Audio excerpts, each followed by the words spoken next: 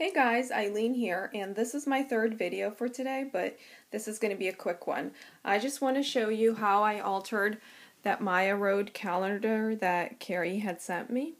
It was a kit, and what I got in the kit was these metal bottle caps, the really big ones, and then these snowflakes, these wooden snowflakes were in them, and then these chipboard words.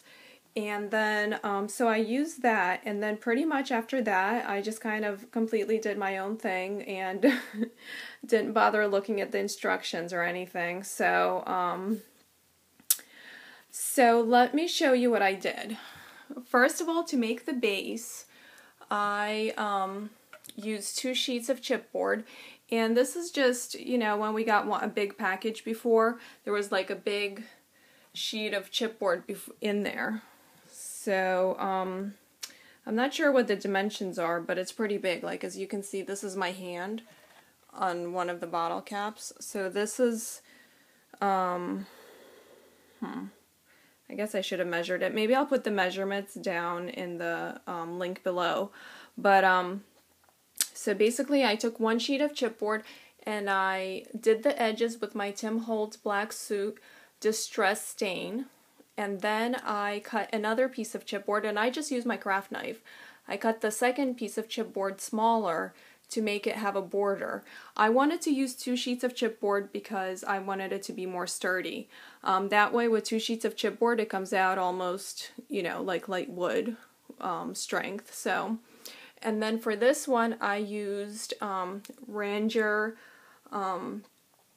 self-adhesive metal tape to do the edges, since it matches the silver bottle caps. And then the whole thing I misted with various different mists, brown and some blue, and so you probably can't see, but in some places I let it kind of run a little, and then there's a little bit of a glimmer in some of the places, since it is some of it is Tattered Angels.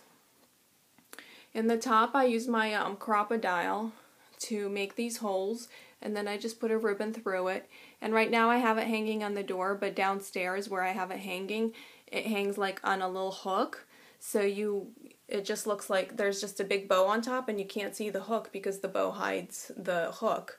So it came out really nice. And I have it hanging in the kitchen, and my husband and I have been using it already, because sometimes it's convenient to just be able to, like, you know the whole month or the whole year ahead right away. And hopefully next year Maya Road comes out with like the same kind of like with these, like the same shape and everything, and I can just put 2013 on and like reuse it. So for the whole thing I used Graphic 45 Once Upon a Springtime collection. Like, that's still one of my favorite paper collections ever, so I just had to use what little scraps I had left.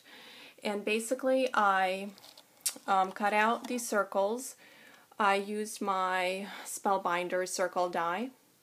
So I cut the circles out, and then I lined them with lace.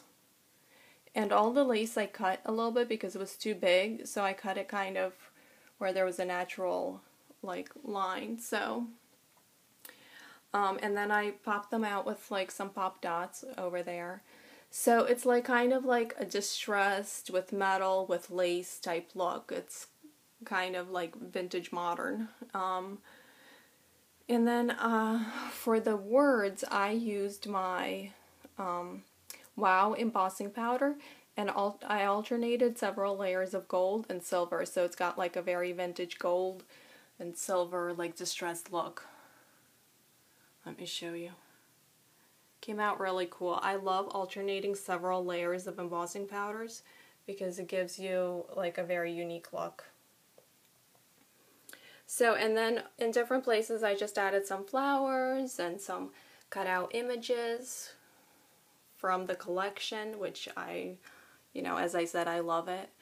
And then over here it's got Once Upon a Springtime. And then the kit had a sample photo, But she had the words lined up differently, so I rearranged them because I thought it made more sense to have winter on top. And then some like swirls, and those are from ZVA Creative. And the snowflakes are from the kit and also by Maya Road. And the trick to having these bottle caps definitely stay on is, I will show you. Well, hold on. I'll show you how I got them to stay on. Do you see these like brads in the back? See, it's just plain chipboard, and do you see the brads on the back? I'll tell you what I did. I used my Crop-A-Dile. For each one, I punched 2 holes with my Crop-A-Dile, and then I just used these brads that are basically from like, you know, a supply store. So they're very, very cheap, and they're big and gold and ugly, so you can't really use them for anything visible. And for each one, I would punch a hole here and here, and I put the brads through. So what ended up happening is now it's held in 2 places. So these bottle caps are not going anywhere ever. They are staying put.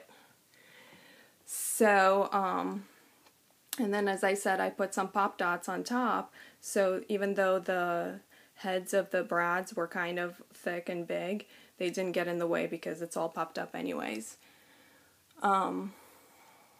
And then for the snowflakes, some of them I put, this is Webster's Pages, and this is, I think, Basic Gray Half Pearls, and more Basic Gray Half Pearls and more Webster's Pages. And this is Fancy Pants Trim, and I put it on the back so you can only see the balls on this side. So this is how it came out. Trying to move back enough to do like a whole view. So this is the calendar, and as I said, it's very convenient to have it hanging downstairs, and my husband actually likes it. He thinks it makes for good home decor, which I'm surprised about because he's usually not overly enthusiastic about my stuff, so. But I must confess, I do like how it came out, and of course you can't really go wrong with, you know, graphic 45 paper. So thank you so much, Carrie. I loved my calendar kit. It was so much fun, and like I said, check out the WOW Embossing powders because they're super good quality. So that's how that came out with them. So thank you so much, guys, for watching, and I hope you liked it, and I'm going to go hang it back up downstairs. Okay, there. Thanks, bye.